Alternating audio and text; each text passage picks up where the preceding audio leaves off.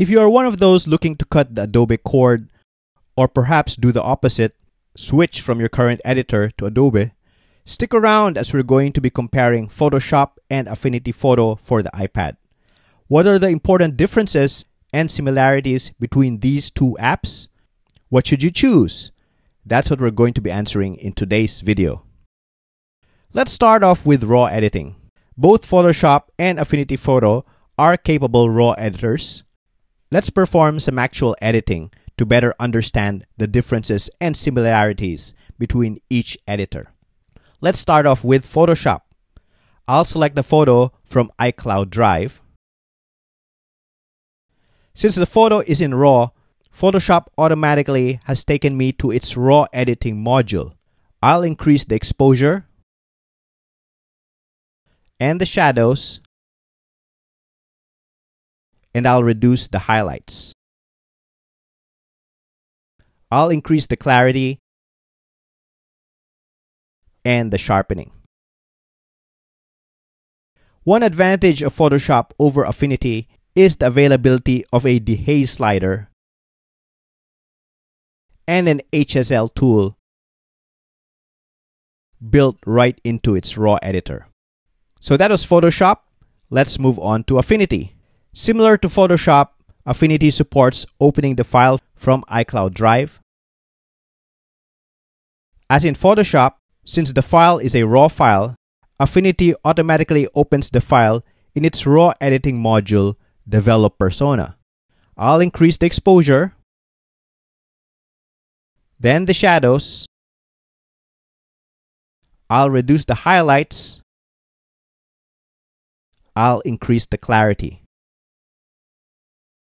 I'll sharpen the image. As you have seen, Affinity offers solid raw editing comparable with Photoshop. It, however, is missing dehaze and HSL adjustments in this module. Next, let's move on to selections. As I'm done with raw editing, I'll tap Import As, then Import as a layer.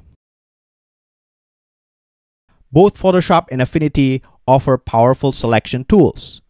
To demonstrate, let's replace the background in this image. To do so, I need to select the foreground. I'll use Photoshop's Quick Selection brush. It's a brush with built-in edge detection.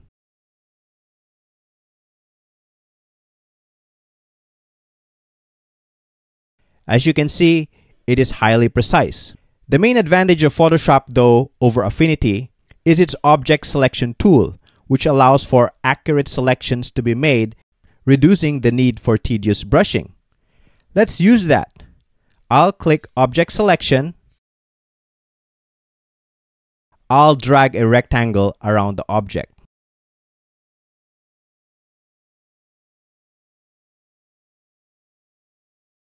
As you can see, an instant selection was made with just one step.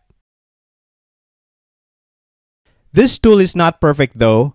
As you can see, when the edges are not clear, both the Object Selection tool and the Quick Selection tool will fail. Next, let's move on to Affinity. As I'm done raw editing, I'll click the check mark. Next, I'll select the foreground. The best tool for that purpose is the Selection brush, which works similar to Photoshop's Quick Selection tool. Let's use that.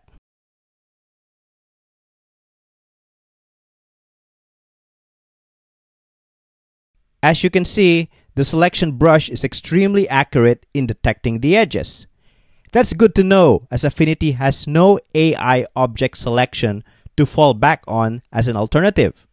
One advantage Affinity has over Photoshop, though, is its polygonal selection tool. This is a tool which strangely Photoshop for the iPad lacks. As you can see, this tool gives full manual control over the selection process and is extremely useful in cases such as in this image where edges are not distinct enough for AI or automatic detection. So that was selections. Let's move on to masking. Both Photoshop and Affinity Photo support non-destructive editing via masking. To create a mask from a selection, simply tap the mask button. There, the background is removed. Notice that the mask appears in the widget. Let's add a new background. I'll tap the Add button. I'll tap Files. I'll choose the image. I'll move the background below the initial image. I'll size the background. There, that's the final edit. Now let's do the same with Affinity Photo. I'll tap the plus button. I'll tap Mask Layer. There, the mask is created, which removes the background. I'll add a new background to replace it. First, I'll remove the selection by deselecting. Next, I'll go out of Affinity to the Files app to copy the background. Next, I'll navigate back to Affinity and paste the photo. I'll move the background image below the initial image. I'll size the background. And there you go, Affinity's edit, which is pretty much the same as Photoshop. Next, let's move on to some other advantages when it comes to masking. Photoshop beats Affinity in its ability to remove a background with one tap using AI. To do that, simply click the selection tools, click Remove Background. To do the same thing with Affinity, you would have to manually select the subject via brushing,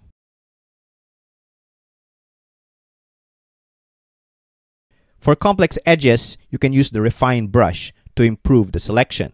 While the lack of AI masking is a limitation, Affinity has an advantage over Photoshop in its support for luminosity masking, which is a great way to target complex areas based on brightness.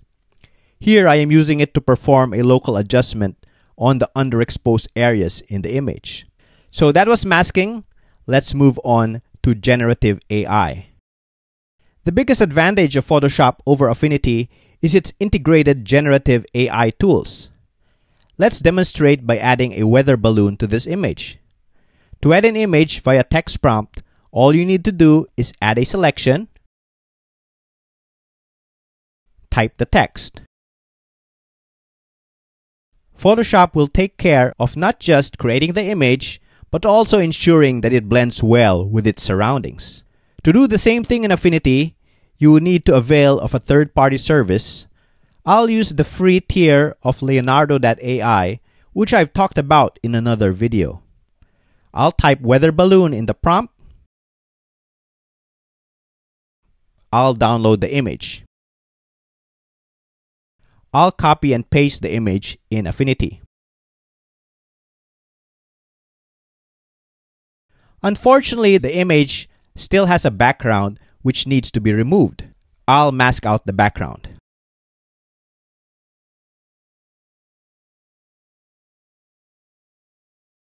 There, the final image. While it's a more tedious process for sure, the result is essentially the same as Photoshop's.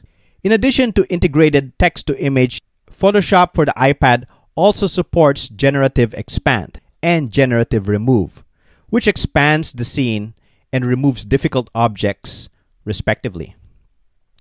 So there you have it, a quick comparison between two powerful tools, Photoshop and Affinity Photo. What is the bottom line? Despite the wide pricing gap, Affinity Photo actually has a very similar feature set to Photoshop and can get the job done, albeit with more manual effort and time spent than Photoshop. It also has some tools like luminosity masking, polygonal selection, HDR merging, and panorama stitching, which Photoshop lacks. That being said, Photoshop's AI tools genuinely save time, and its generative AI is certainly a differentiating feature among photo editors. However, here is a more specific recommendation. Choose Photoshop if you find its AI tools such as object selection, generative AI, remove background really useful for your workflow. And of course, if you don't mind, it's subscription-based pricing. Choose Affinity Photo for the iPad if you don't care for generative AI, don't mind the manual selection process, and prefer to pay a substantially lower cost for your editing. So I hope you found this video helpful. Let me know which one you prefer, Affinity Photo or Photoshop. Write it down in the comments. I'd love to hear from you. And if you like this content, don't forget to like, subscribe, and share to help keep the videos coming. Until the next video, I'm going to see you in the next one. Bye for now.